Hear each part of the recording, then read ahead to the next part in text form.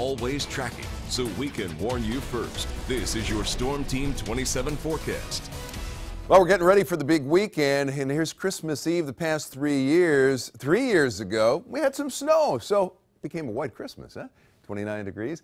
Then 2 years ago, we had some light rain. It's 59. And last year for Christmas, partly cloudy and 60 degrees. Well, coming up this year, it's going to be more like 2014 because we're expecting some rain. But how likely is it that we have a white Christmas? Well, even for Cleveland, with the lake effect snow, only 50% chance of having an inch of snow for Christmas. Same holds true for Youngstown, and it's less for Pittsburgh.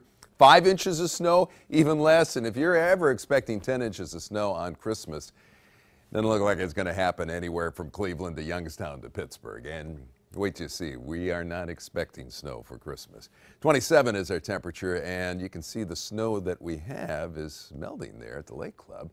Feels like 17 degrees, and we'll have to deal with that feels like temperature throughout the afternoon because winds kick up to 15 miles per hour at times. Next chance of snow is Thursday, and you see it starts to come our way during the overnight. Temperatures in the mid-30s there.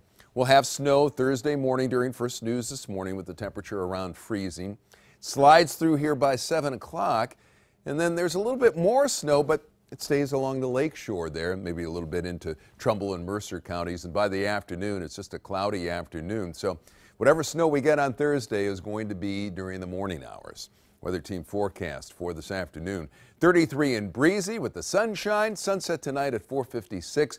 Mostly clear to start the evening off. Still breezy early in the evening.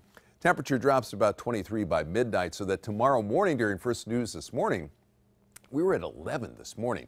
We'll at least be at 19 tomorrow morning with mostly sunny skies, but more clouds mixing in the afternoon with a high of 36.